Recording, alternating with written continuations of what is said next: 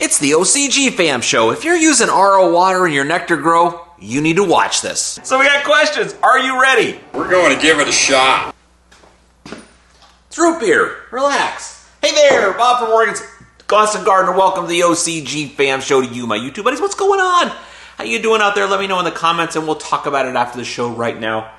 Let's just get into the show. So, sorry for the gap between the episodes, but I am back at it every day.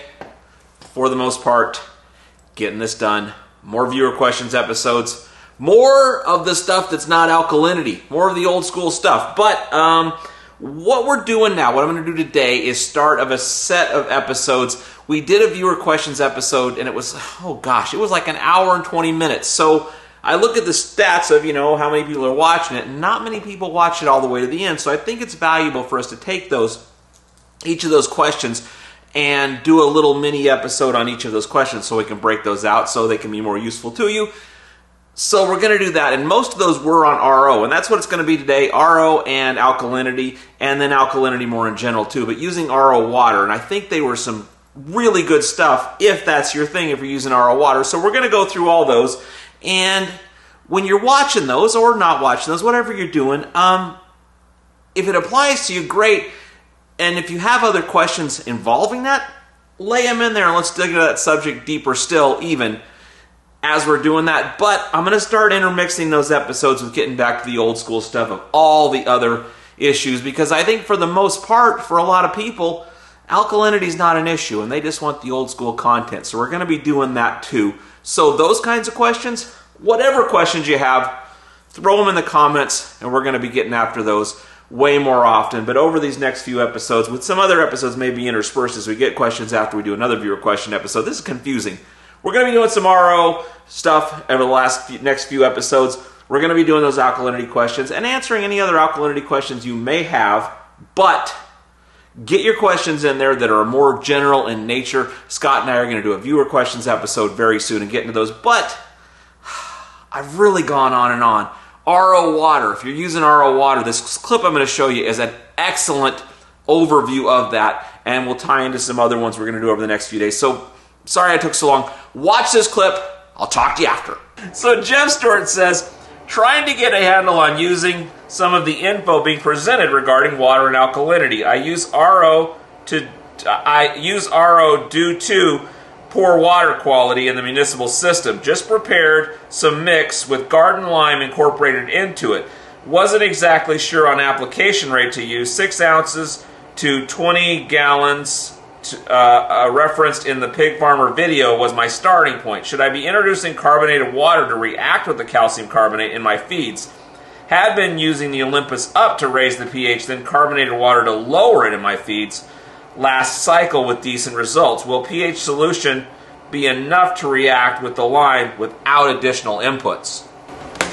I mean, ideally. So if you're, the hard part right now is and there's a lot of questions out there from everybody looking at, I need these charts to tell me when and what and how much garden lime or calcium carbonate or limestone that we need to be adding to our mixes to kind of combat defective water or broken water or RO water, the things that are ripping the alkalinity and the pH from our potting soils.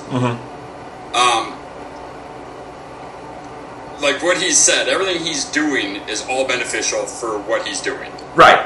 I think the 6 ounces per 20 gallons, we're finding even with pig right now that 1 cup per 10 gallons for people who are naturally going acidic during the bloom stage. So if you're in the second week of bloom and your soil pH slurries are 6.0 or less, then we know that your soil and your water has a tendency to want to go to the acidic side. So knowing that, by adding 1 cup of garden lime, limestone, calcium carbonate, not dolomite, not gypsum, so garden lime, which is from down to earth, that's what they call it, is garden lime. Okay, and that's 8 ounces? Limestone. 8 ounces, 1 cup?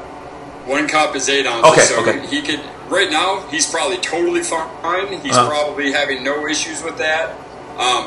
The only thing he might see is at the very end of an 8 to 10 week crop, he might be tailing off on the pH again, but, maintain your 6 ounces. In about week 4 of bloom, do another slurry and monitor what your pH is at that time to see if indeed you need to add some more, or if your 6 ounces is going to carry you all the way out.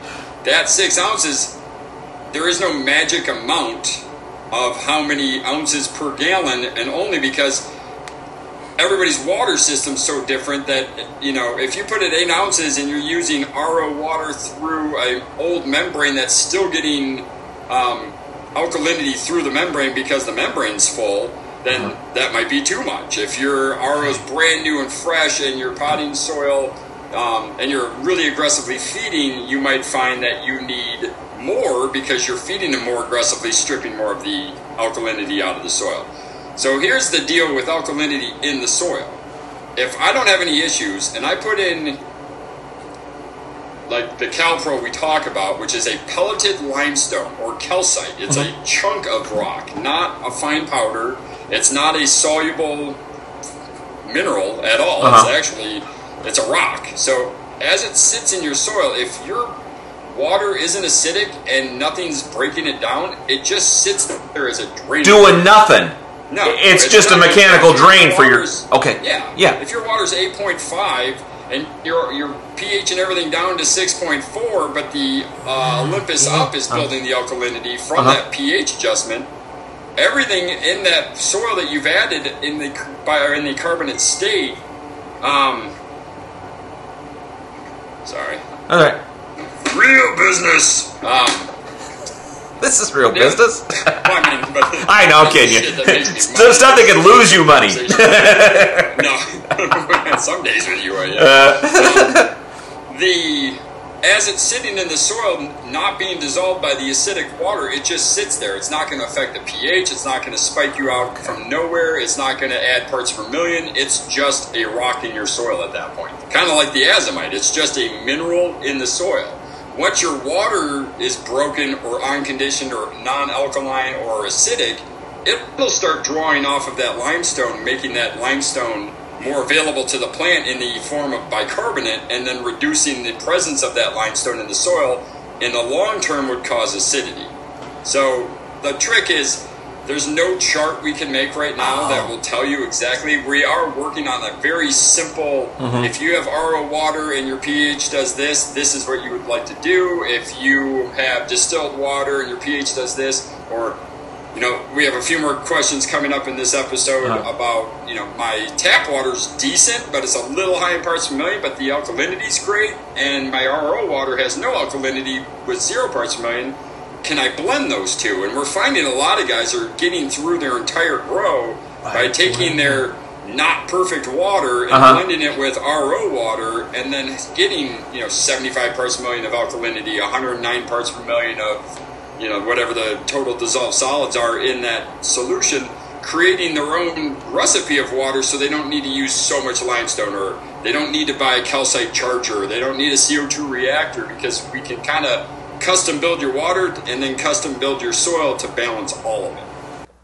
Okay, what do you think of that? Useful, informative, helpful? What questions do you have about that? But more importantly, what general questions do you have about Nectar that we can answer in our next viewer questions episode?